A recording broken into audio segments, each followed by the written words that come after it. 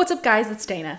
It feels like just last week I made a video about my first week in Stardew Valley, and time really flies in this game. There's such a weird concept of time. It's like if in real life it was 60 seconds, it's really like 2 hours in the game. Anyway, I'm almost at the end of winter season in the first year, so I wanted to give my year one update. If you watched my last video, you'll know that this is my first time playing video games ever.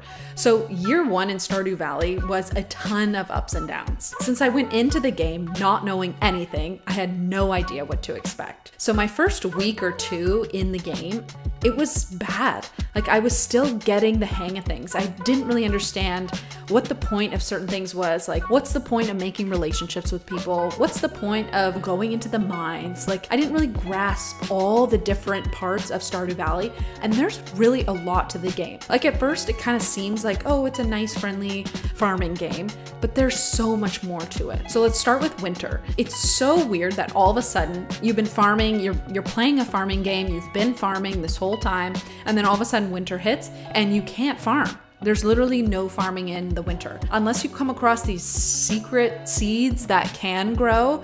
I think they're called like powder puff melons or something like that. There's no farming.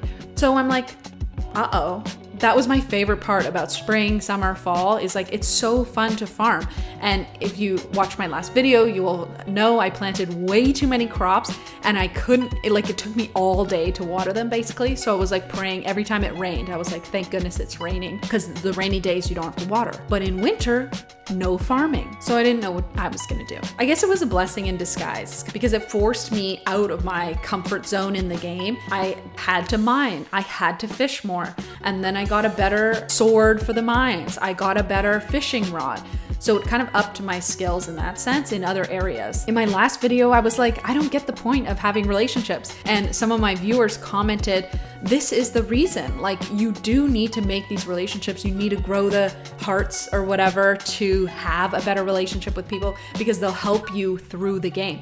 They'll give you recipes, they'll give you gifts and things like that. So there actually is a point. That was so helpful to know. So winter's actually a good time to do that because there's nothing better to do. Two of the most exciting quests for me one was in fall, and it was like the creepy Halloween maze one.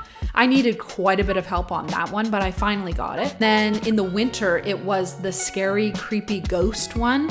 I think you might get that in an earlier season, but it took me so long to find the ghost that it was just like I ended up finding it at the end of year one. Good thing there's a lot of people who make videos about this, or else I don't know if I would have solved any quests. Except for the easy ones where Robin needs hardwood, those are fine. Some of my biggest challenges in year one really revolved around not understanding the game well enough. It took me forever to do the quest to find Lewis's shorts.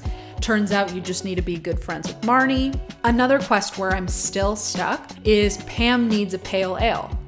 And you need keg and hops to make a pale ale. You can make a keg, but you have to grow hops, and it has to be a certain season. So I happened to not do that during the season it has to be. I think it's summer, and now it's winter and I can't do that quest. So it's still sitting in my quest journal or whatever, and I can't do it until next year. I have to do that in year two, or it's gonna bug me that it's still sitting there. Another one of my challenges is at the end of every season, all your plants die. So I had no idea this was coming. So I'm planting, every day up until the end of spring, and all of a sudden all my crops die the first day of summer. I was pissed. Because farming, in the beginning, farming was my favorite part of the game because I was so bad at fishing. I'm still pretty bad. And I was so bad at mining, and I just didn't like mining. Like, it was so stressful to go into the mines and like fight these scary whatever, slimes and monsters, and then there's like bats flying at you. It just wasn't why I signed up for the game. I signed up because it's supposed to be this like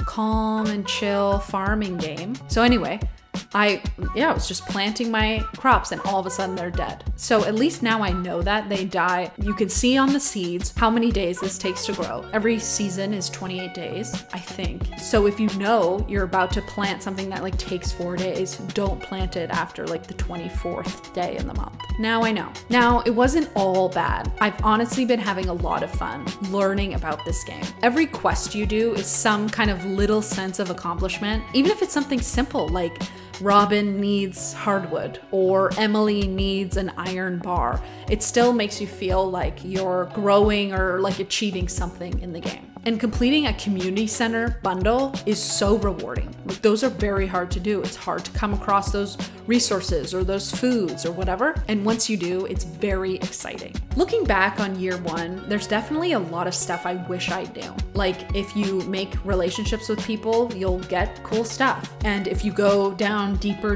into the mines, you get cooler and better working swords and bats and things like that. All right, so what's the plan for year two? I have to finish the Pam Needs a Pale Ale quest, and I'm gonna focus on building relationships. I didn't know until very recently that you need to make relationships and awesome things will happen to you. You'll get cool stuff. So I'm definitely gonna work on that this year. Another thing I'm doing in year two, because I accidentally planted way too many crops in year one, is I'm only gonna plant crops if I have a sprinkler to water them. Because it takes half your day to water plants if you plant too many of them. That's an upgrade for year two. What about you? If you've played through year one or even year two of Stardew Valley, let me know your tips. What you learned, what you wish you've known. I'm definitely open to tips. Thanks so much for watching, and stay tuned for the next Stardew Valley update. Bye!